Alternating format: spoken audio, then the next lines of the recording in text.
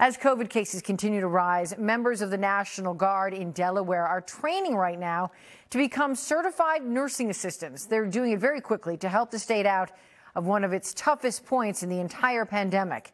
NBC 10 Delaware reporter Tim Furlong spent the day in Dover for their first day of school.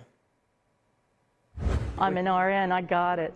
Linda has a tough task. Take 100 National Guardsmen and turn them into certified nursing assistants very, very quickly.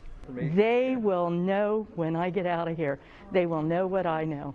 No, I've never ever thought once in my lifetime that I thought I was going to be a certified nursing assistant.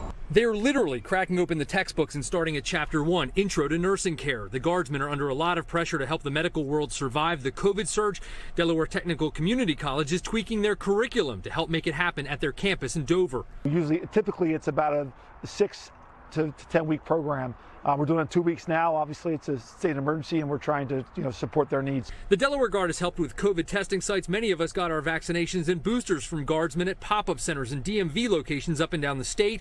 With Delaware's COVID case numbers and hospitalizations way up and a state of emergency in place, they are needed now more than ever.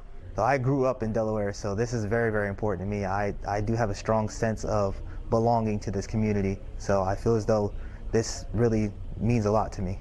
After just a couple weeks of training, the Guardsmen are going to go wherever they're assigned to go in the state. We're talking healthcare facilities, long-term care, nursing homes, rehab centers, you name it, they could possibly be assigned there. The goal is to hopefully free up hospital space to keep that space available for people who really actually need to be in a hospital.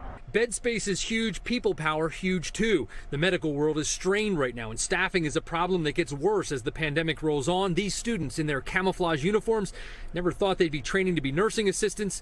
That's just what the Guard does. State has a problem, they help fix it. That doesn't change the fact that we're all soldiers, and at the end of the day, we have to help.